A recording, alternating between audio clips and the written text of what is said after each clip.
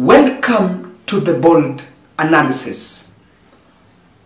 I want in this video to look at something that happened today in the morning when Kanini Kega was ejected from Jubilee stand during the political party's festival, the People's Festival, that is going on at Nairobi Museum.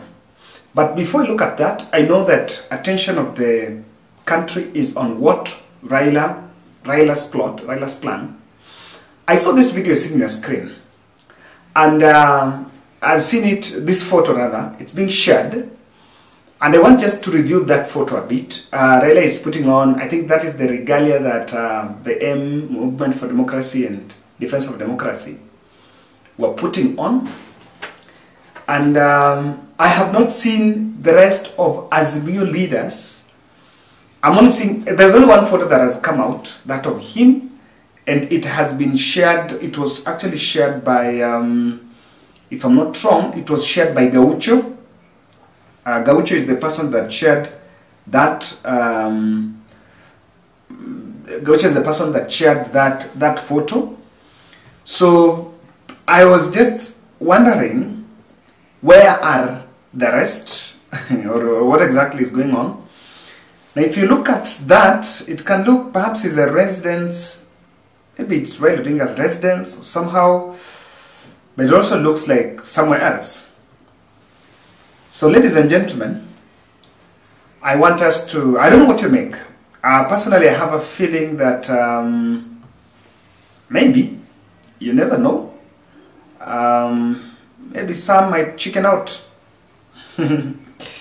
as of what happened in 2017. Now, this is the video I'm talking about. I want you to watch that video here.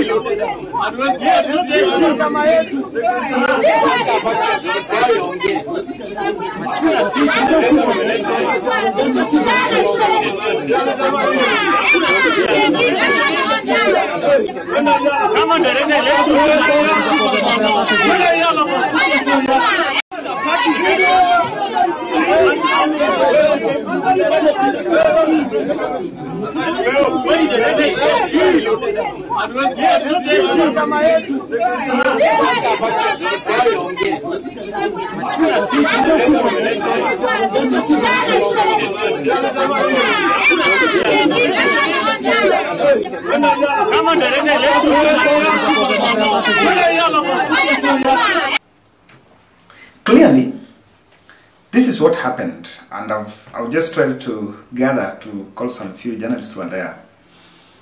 When Kanini Kega arrived, he went straight to two stands.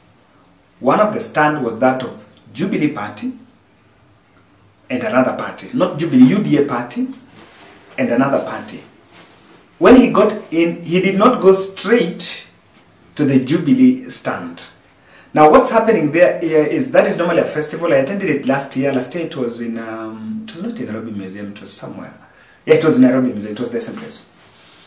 And what normally happens in that festival is political parties normally just, they showcase activities, membership, what they meant, or maybe just things about those political parties. It's actually a political parties festival, and that's why it's called People's Dialogue Festival. Yeah, it's People's Dialogue Festival, but it's just for political parties to exhibit what they have, the membership. So you will always receive, when you go to that stand, you're just going to know what party X is doing, this party is doing. Kega did not go straight to Jubilee stand. And after that, honestly, I think that was a wrong decision, and that was demeaning, because if you are a member of Jubilee and you really have the Jubilee in your heart, then there's nothing wrong visiting the other stands. Actually, that's the arrangement, that you should visit all. Even if you belong to one political party, you should visit all the stands so that you know what political party X is doing, what that political party is doing. So there is no problem. But if you really mean well and you had good intentions for Jubilee Party, then you would have just visited the Jubilee stand. So, and I can tell you that is why, so they had spotted him there. When he tried then to go and see what the Jubilee Party are doing, then the youths there were a bit uncomfortable with that. And I want just to put a very clear point here. This is coming moments after, let me say, the party gave, party has been going through some very difficult moments as far as the Rangos are concerned, because Kanini Kega has been leading a couple of activities, or rather plans to overtake the party. And the cases at the political parties tribunal, it's still going on. Now, while he might have had the good intention, but you must give credit where it's due. Amidst all those wrangles, Kanini Kega has done extremely well in holding that party. He's been holding meetings with different caucus at the Jubilee headquarters. This gentleman, Kanini Kega, only went to Jubilee headquarters once after they planned their own, that coup. They came there and they were overtaking the office, and after some time the case was taken to tribunal, and then they disappeared.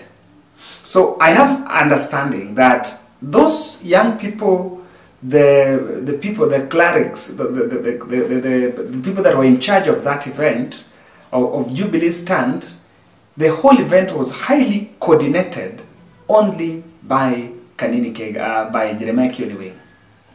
I have seen him blaming Jeremiah Kioni for that, but I will just ask, did Jeremiah Kioni know he was going there? Because it's not a must. You know, he can just ghost. He can just ghost on them. I don't think he might have told, unless he tried to make efforts asking what's going on, then Jeremiah Kioni asked those people. However, it points out to what has been going on behind the scene, that Jeremiah Kioni is trying to win the support of those who are Jubilee members against those other people. If Kanini Kega wanted to go there, number one, you would have just organized prior. You know, there is nothing wrong. I don't think there is bad blood. You can fix a meeting, go to Jubilee headquarters, meet with Jeremiah Kioni. You guys have a sit down. Even go with the Sabina Chege and the other members, so that you just create a good relationship first, so that you don't just go there and bumping.